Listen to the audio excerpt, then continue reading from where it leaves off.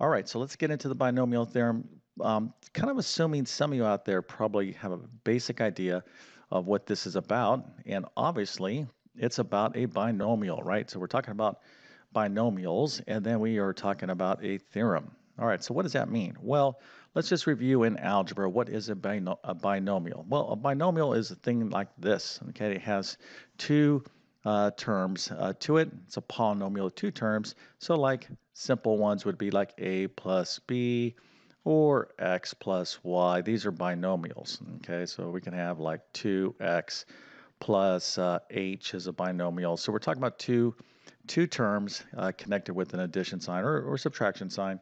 And then, so that's basically what we're talking about. That's a binomial. But what is the theorem part? Well, what we're talking about really is expanding a binomial. In other words, taking a binomial to a particular power. So if I want to have like x plus y squared, okay, I can go, well, that's just going to be x plus y times x plus y, and then I can go ahead and do all the FOIL math, and you should be familiar with FOIL. Hopefully you are. If you remember your basic algebra, you can go first, outer, inner, last, add them all up, and then you would have found the product. Okay, you would have taken this binomial to the second power. So that's not that much work. But if I'm going to take x plus y to the seventh power, now that is a huge amount of work. So I got to multiply x plus y times x plus y times x plus y. You get the idea, right? I'm going to have to multiply these guys together 7 times. Now that is an extensive amount of work, and that's where the binomial theorem comes to the rescue, right? Now just imagine, here I have x plus y to the seventh, but what if I had like 2m plus n to the 25th power, okay? That is a crazy amount of work. And if you don't have the binomial theorem handy, this is just going to probably take you about 3 days. You know, you're going to go through several pizzas and maybe cups of coffee. If you are a coffee drinker, you get the idea. Nobody wants to do that kind of torturous calculations. So that's why it's just better for us to understand the binomial theorem, right? So don't dismiss it, but going, well, listen, if I'm going to go x plus y to the third power, I don't need to know the binomial theorem because I don't mind doing this amount of work. And okay, I could be like, all right, yeah, you could do that amount of work and you would get the same answer as the binomial theorem for this particular problem, but not this one. This is a huge amount of work. Bottom line is you need to know this stuff because you're going to be tested on it pretty thoroughly. And before we go any further, let me just tell you right off the bat, this is going to be an introduction to the binomial theorem because this is a lot of material. Okay, the binomial theorem, it seems kind of maybe like obvious. It's just like one theorem you learn. Not really. There's a lot of stuff that's kind of like involved with really mastering the binomial theorem. Okay, and I'm not going to be able to cover all those advanced type of problems. You want to check out like my pre-calculus course in my math help program. I get into everything really heavy duty. Okay, so this is just a good solid introduction about the binomial theorem. All right, so here let's get back to our problem here, x plus y to the seventh power. So if you notice, I have the answer written down here, okay? So this is the answer, x plus y to the seventh. It's 1x to the seventh plus 7x to the sixth y plus 21 x to the fifth y. You can just see the answer. I'm not going to read all these terms here, but let's just take a look at the pattern because the binomial theorem generates a pattern that we can kind of follow, okay? And I'm going to show you that here in a second. So our first term, okay, here is 1x to the seventh. So you can see here in my binomial, I have an x and a y, all right? Then here, my next coefficient is 7, x to the sixth, y to the first. Okay, so it's interesting, 6 plus 1, it's still a 7. Okay, I'm just adding up these exponents. Then I have a 21. I have x to the fifth y squared. All right, so it looks like the x powers are going down. I'm starting with x to the seventh. Okay, I'm taking this to the highest power, that's 7. And now, every time I write a new term, it goes down by 1. Let's just follow the x's here, right? X to the seventh, x to the sixth, x to the fifth, x to the fourth is decreasing by 1, x cubed, x squared, x to the first, that's just x, but x to the first, and then x disappears, okay? So now why did the x disappear? You were like, well, x to the first, well, x to the 0, okay, is just 1, okay? So that's why that's not there. So now if you notice, y, as x is decreasing, y is increasing, okay? So here, this first term, it's really y to the 0, okay? Because y to the 0 is just 1. And now y is increasing. This term is increasing while this term is decreasing. So y to the first, y to the second, y cubed, y to the fourth, y to the fifth, y to the sixth. But let's notice the exponents here, okay? So here it's 7. These two right here, when you add up 6 and 1, it's still 7. 5 and 2, still 7. 4 and 3, still 7. 3 and 4, still 7. 2 and 5, still 7. Here, this is a 1. 6 and 1, still 7. And then we have 7 by itself. So you can see that we're constructing a pattern here, okay? And this is the pattern that's generated when you are expanding a binomial, okay? When you do that, you have this particular pattern. Now let's look at the coefficients now, because this is really interesting. So here, our first one, let me use a different color, is 1, and then we have 7, and then we have 21, 35, 35, 21, 7, and then 1. So I'm going to write these out this way. Okay, so let me change colors. So here we have 1, 7, 21. We have 35 and 35. And then if you notice here, we have the same numbers right here, 1, 7, and 21. We're going basically, there's symmetry to this, right? So we have 21, 7, and 1 with the 35s in the middle. So you know, when you look at this, you're like, okay, there's some sort of pattern being generated, and there is absolutely a pattern being generated, not only with the coefficients, but with the power. So this is effectively the binomial theorem, at least in terms of, you know, seeing what's going on. Okay, we haven't even defined the binomial theorem other than it's a theorem that such that when we take something like x plus y to the 7th power, we're going to get this answer. All right, let's take a look at something called Pascal's Triangle. And you learn about Pascal's Triangle right off the bat when you're studying the binomial theorem. So let's take a look at it. Let me show you here. So you can see I'm going to explain exactly what the meaning of this is, but let's just take a look. We have 1. All these 1s are basically forming this triangle on the outside. Then we have 1 and 1. Then we have 1, 2, 1. 1, 3, 3, 1. So you can kind of see these patterns here, right? How these numbers kind of add up. You can see I don't want to get too thoroughly in here because this can be confusing, but you just need to know this is Pascal's triangle, right? And you can see there's an obvious connection to the numbers in this triangle, okay? And of course, in my full comprehensive lessons and stuff, I really get into Pascal's triangle because you do need to understand it, but you just need to know that there is something called Pascal's triangle when we're talking about the binomial theorem. And it continues on and on and on, but this is it, okay? But what does it mean now? Let's interpret that.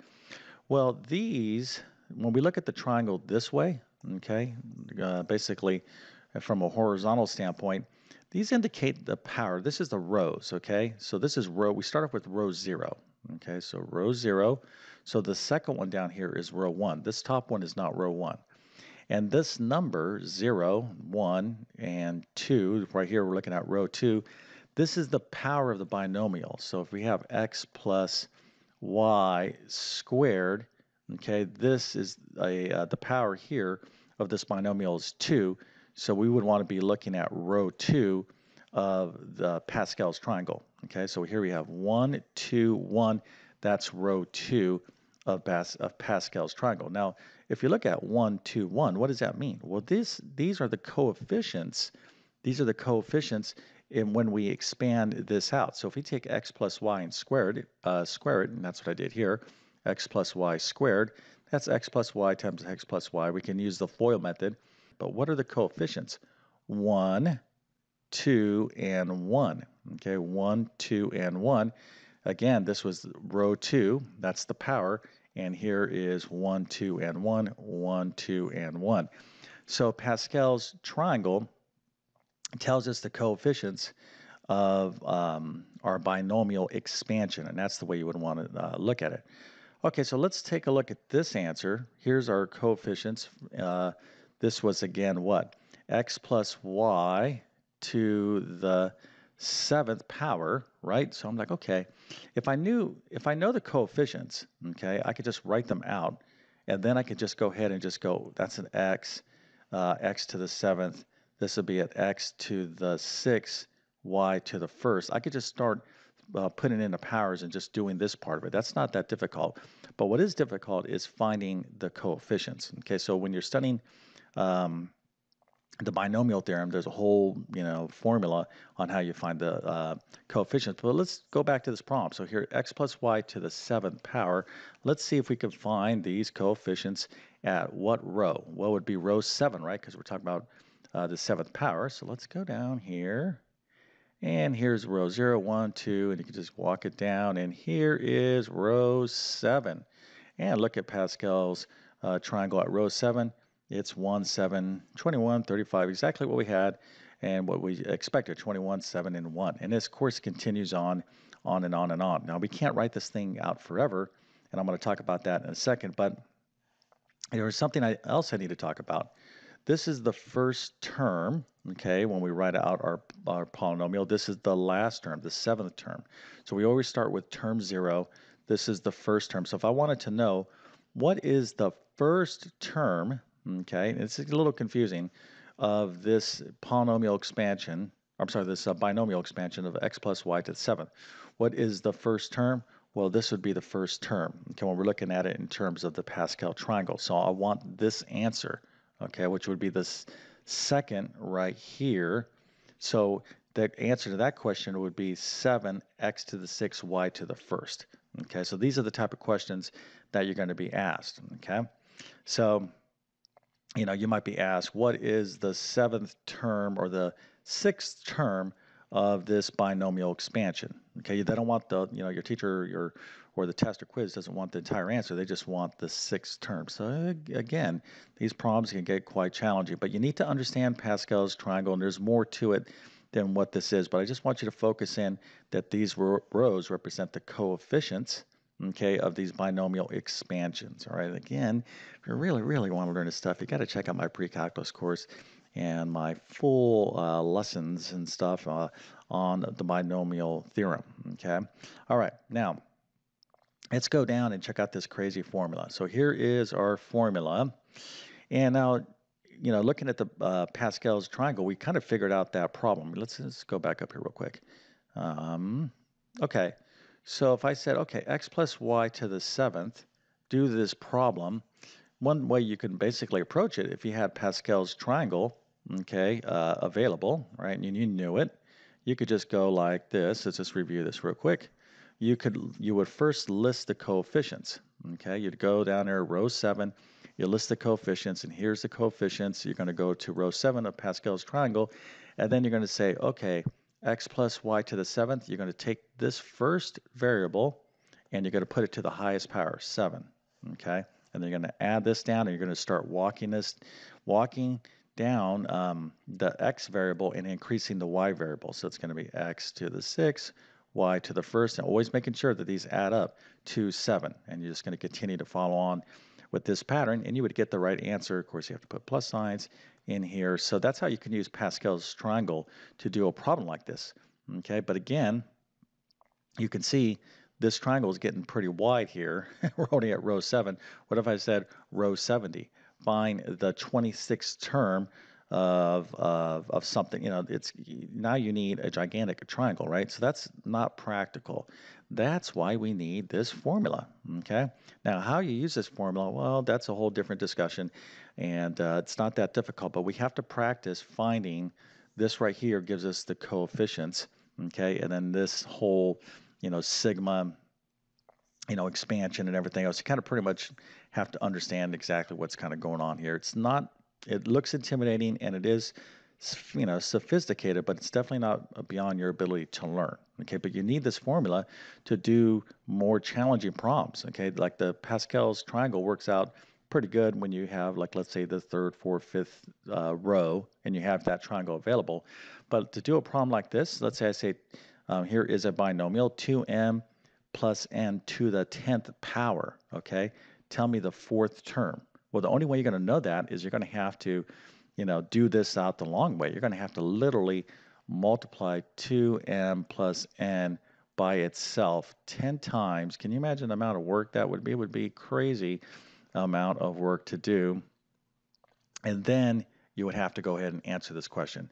So we don't want to do that, okay? You need to be able to specifically use these formulas here to figure out exactly what the fourth term is equal to, okay? So again, that's why I said that binomial theorem, it is like one little simple word, right? Oh, binomial theorem, it's about expanding binomials, but yeah, but the problems can get fairly challenging, and you definitely need to understand both the Pascal's triangle and how that is incorporated with more, because that is essentially, that's all interrelated in terms of the concepts here. But then you have to understand how to apply this formula, right? And this is, again, pretty sophisticated math. And if you're challenged by binomial theorem, that's perfectly normal, okay? I've been teaching math for decades. This is pretty, challenging for most students, okay? So even if you're like a top student, you're like, boy, my brain hurts trying to figure out these problems. Hey, that's, you're right on track. The thing is, don't quit and really make sure you understand the foundations. And hopefully that's what this video accomplished. So if this was a good little review or introduction, if you learned something from it, please consider smashing that like button. That definitely helps me out. Again, if you really truly want to master this, if you like my teaching style, then you want to check out my pre-calculus course. That's where I teach this thoroughly. Okay, so with that being said, I definitely wish you all the best in your mathematics adventures. Thank you for your time, and have a great day.